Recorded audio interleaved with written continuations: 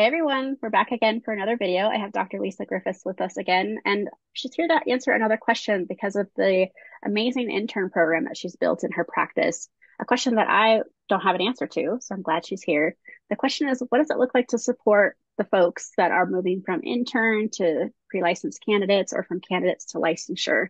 I know this is really coming from a place of continuity of care with the clients they might be serving, but those weird little gaps they have between these things. So Dr. Lisa, I appreciate you being here and look forward to your thoughts on this.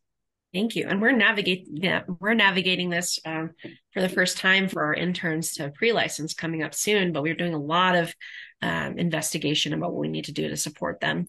So there obviously there's from internship through to pre-license candidate.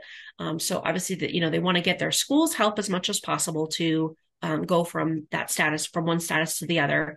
Right. Where what we've learned is that the LPC, and we have mostly LPCCs, or sorry, we have those who are going to become LPCCs and those who are going to become either an LSW or an SWC. So this SWC is newer. And they can choose, but the complicated part with LSW is if they try to go for the LSW, they have to have their jurisprudence exam done and the other exams. Whereas if you do the SWC for social work, they can kind of go slide right into that and continue to work under supervision. So in a clinical practice, it's probably more beneficial to go the SWC route rather than the LSW, right? If you're doing it somewhere else where they require the LSW, that's quite a different scenario, and it's going to take them longer to get that done. From what I've heard, the LPCC and the SWC don't take very long. You do have to have they have to be done with their clinical coursework. So all of their school coursework has to be done. They have to be officially ready to graduate, although they don't necessarily have had to have graduated yet. You can get a letter from the school that states that they've completed their degree requirements, and then they can turn that in for their pre-licensure license. It's not really a license, but their supervisory license, their provisional license. So that's something they need to do. It doesn't take very long, but the interesting piece here is that Medicaid, HCPF, does not care about that gap. That's the interesting thing. They don't care about the gap, but the gap of time, between those two things. But DORA does. So, of course they do. line, unfortunately. So we really want to make sure that you're doing what you need to be doing for under the law rather than for Medicaid specifically. Otherwise, you're going to have a gap in care, which you may have, a week or two gap in care where they have to take some time between the times that they see the client.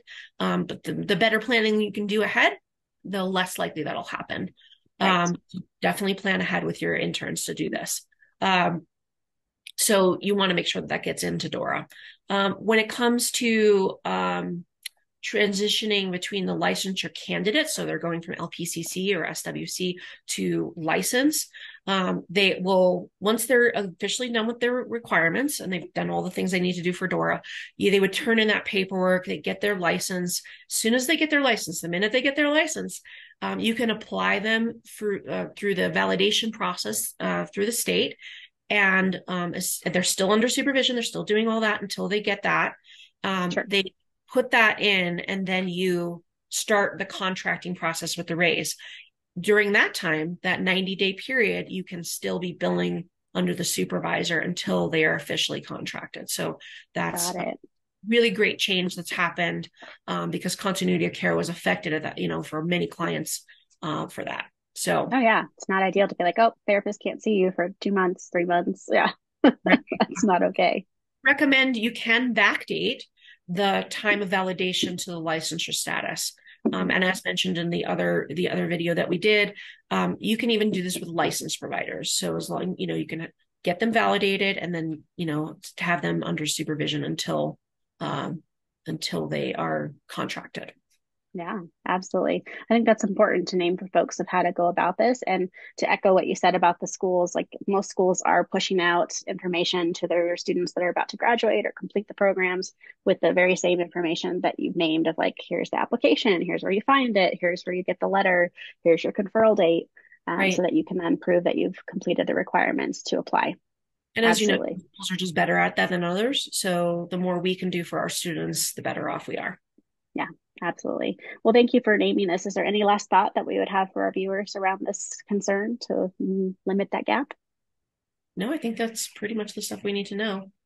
Perfect. Well, I will include below this video some of the links to applications, but also just like logistics for folks that want to know where that information could be found. So I know that's a common question I get. I'm sure you get that too, Dr. Lisa, around like, where is that application to apply to LPCC or to Right. so, but yes, this is definitely a conversation worth having, and so that people can narrow that gap and reduce some of the stress. So that common question that we all get as consultants around how do we do this and do it well. So thank you for having this conversation with me today. You bet. Awesome. Well, viewers, stay tuned. We have a couple more things to cover here in 2023. So we'll see you in another video.